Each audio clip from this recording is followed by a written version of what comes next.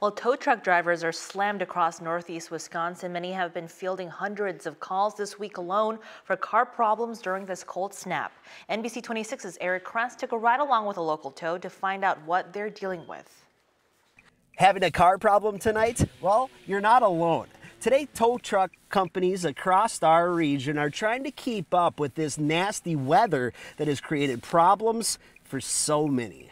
At Wilson's Towing in Neenah, they can hardly keep up. Managers say their drivers are working around the clock, fixing things like tires that went flat due to the cold or batteries that just couldn't stay alive.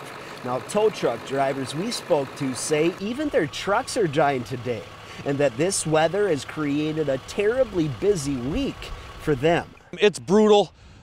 You get cold no matter what, no matter how many layers you put on, you're cold. You're cold from the morning you get to work all the way until you go home. And right now, Wilson's Towing out of Neenah says that if you were to call them tonight, it could be as much as 8 hours until they are able to assist you, unless, of course, you're in some sort of emergency. And they, well, they're just like us. They're just waiting for this cold snap to break.